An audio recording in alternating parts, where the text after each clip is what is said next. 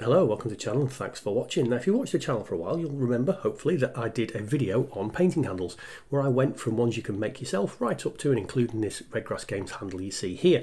End of that video I sort of said I'm going to keep using the RedGrassgames handle for larger models like Typhus you see here. In last week's video you've seen that, and because I've got a big collection of Games Workshop handles, for the vast majority I'd carry on using those.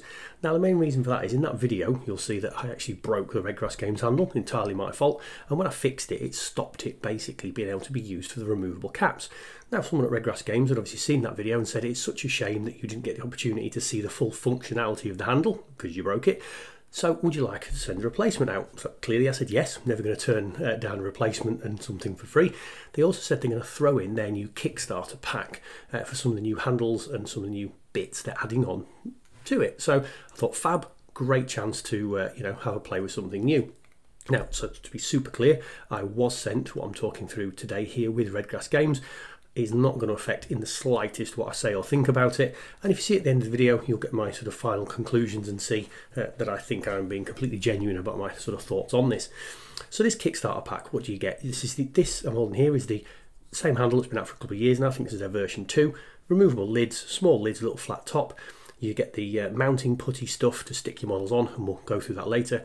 You also get this little metal disc with a little sticky pad at the bottom, and what's really good is at the bottom of the painting handle there is a magnet that you then stick that down to the metal pad, wherever that is on your painting table or a painting mat or whatever, and that just means then if you knock your table when you're standing up or whatever, there's less chance of that handle falling over, and that is something that I have had happen with the kind of non-magnetic handles that I traditionally use. You also get in the set 4 of the original style lids. I really look forward to using these because not something I had the chance to do on my previous handle. A couple of the big packs of mounting putty. This is probably going to be years and years of supply worth, because I have found that the small pack you got, which I'm showing here, I got with the original handle, and I'm still using that original pack. This putty that you use is actually pretty good. You don't lose too much of it on the bottom of a base, unless you see here there's like a little hole in the base or whatever, whereas I found when using blue tack, which I do on sort of homemade handles I've done before, you do lose quite a lot on the bases, so it's obviously whatever they make it out of must be slightly different. Now the larger lids, this is the sort of primary difference with the new Kickstarter and the upgrades to the handles, and on first look I think, well, it's not vastly different. How is it really going to improve the painting experience? So there's a larger well at the bottom where you're going to put that putty and you're going to stick the model into. It's wider obviously at the top there, and they are actually taller. So when you take off the thinner handle, see there, it's obviously brand new, so a little bit stiff, and put the new handle on, it gives a little bit more height. There's that slight over curve, if that's even the word, where your thumb sort of rests under into a notch. And strangely, it seems like such a subtle change, but instantly it felt more comfortable in my hand. You can see my natural hand resting position on the original handle means you've got to curl your thumb up slightly to go onto that turning position. Not a problem, still very comfortable, still very good. But for me, it fits perfectly in my hand just on first impression. I suppose for comparison, I'm 6'2", a relatively tall guy. I don't have massive hands. I've got what I would consider sort of average to medium man hands that you would expect someone 6'2" has. So, you know, fairly large hands compared to, I suppose, some people. So for me, ideal sized. Now, this is one of the changes. You get these little cork tops. So you get 4 cork tops. You see they're sticky back on the back of it there to glue it down to a handle. And these are meant for putting model parts on little spikes, on little bits of wire or whatever, and pushing them into the cork so you can paint parts separately rather than having to maybe hold the pin that you've put the part on. You get 4 of these. Now that is not a technique I do very often. I have done it on the channel before if you've watched my videos where I was testing glowing effect on plasma guns and stuff, but funnily enough when I was painting Typhus, he's got all these flies and bugs coming out of his back. I was literally doing him last week thinking I really should have done this in subcomponents, and I suppose part of why I didn't is I actually find it quite awkward once you've pinned those models to hold a little bit of wire while you're painting it, or a little bit of cocktail stick. So it's something I have done, not very often. Now I've got a tool for it. Will it be something to do more on the channel? Maybe, we'll see. Onto the putty part, it does say here that on the pack, when you use the putty, try and keep it covered in between uses. Never done that. Mine still works absolutely fine. So just a point on the side for you there. So I chose to stick one of these cork things down to one of the original lids on my original handle, and this will now become my sort of, you know, sub-component painting handle, because again, without a swappable lid. And point a note with the metal part there, so I'm going to, you know, just show you. I did move my little metal disc from where I had it stuck on my table for a while to stick it on the painting mat, just to show you it sort of in use on camera. It did bend a little, but you can move these things about. So I'm now going to keep that as a subcomponent painting handle. Subcomponents isn't something I do a great deal of. You may see it on the channel. I'm not demonstrating it here because again, it's not something I particularly do, but all you would do again is pin it with a bit of metal, stick it into that cork. I'm sure it's going to be good fun. Now I thought I would mount a model the exact right way that RedGrass tell you to do it, which is by sticking the putty in and spreading it out across the whole layer, pushing the base in. I personally mount it like this by putting a little blob in the middle and pushing the model down onto it.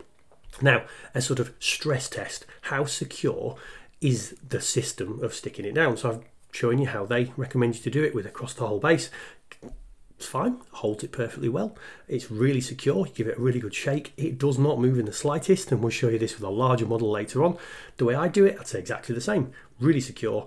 Yeah, you can have no problems with that kind of security of your model there.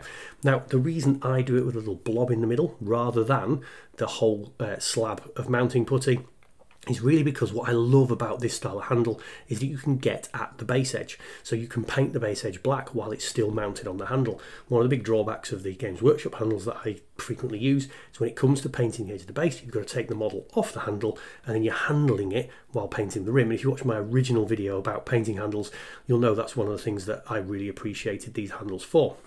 So I'm painting a batch of 20 Poxwalkers for Warhammer 40,000 at the moment, and I've been playing. So at the time of recording the voiceover of this video, I'm kind of halfway through that batch, so I've had a good bit of a play now. Switching the lids between models is really easy. It's actually really quick. You can keep the handle in your hand while you take that lid off and put it down. The turning function's great. It's very, very comfortable. Looking at the Games Workshop lid handles that I use the most, again, because I've got a lot of my own them already, again, they're equally good to use. I've got loads of them, we're going to continue using them. But in terms of comfortability and cost, if I was starting from scratch, I probably would go for the RedGrassgames version, and not just for the cost reason, for space reasons. So just a quick comparison here, I'm doing a batch of 20. Look at the space the RedGrassgames lids take up versus the space the Games Workshop handles take up. It would be quite easy for you to do 20 or 30 models in a small space. Now, one of the things the handles will do with the big lids is hold big models. So I thought I'd do a bit of a show. Already painted it, finished model that I did a conversion for Space Marine, so a bit of a weird, wild conversion. One of the tallest models I just happen to in my cabinet. Holds it really, really well. I was very surprised when I did the shake test. I expected that model to go flying off. It didn't, so can be used for much, much bigger models than any kind of conventional handle I've ever used. So I suppose in summary, yeah, I like the pinning idea and will try that on the channel in future. Not really a technique I do. I absolutely love the larger handles, really, really comfortable for my hands. The swapping technique to swap between lids, yeah, brilliant. Fast, takes up a lot less room on your painting table, and actually, when you look at the cost, a lot cheaper than a lot of other options that are out there. Now obviously they sent me it for free. You're going to think, oh, he's just being all effusive about how good it is because they were freebies. Well, partly yes, I suppose, but I also went onto the Kickstarter and I backed it myself with my own cash that I didn't have to do. There was no kind of thing in there. I went for some extra handles. I also backed, because various different options of Kickstarters, I also backed for one of their wet palettes. I couldn't use a wet palette. I thought, why not? Let's have a play of another wet palette from a different manufacturer because, you know, I've really enjoyed these handles to get that. I put 3 packs of the swappable lids in, so I'd end up with like 20 lids all together because I did genuinely enjoy this handle. Not the most in-depth review, not the most scientific, and I'm not the greatest painter in the world, but I have thoroughly enjoyed this set, so I hope that sort of give you a bit of a thought about, well, my mind. If you enjoyed that, like, comment, subscribe, and I'll see you in another video.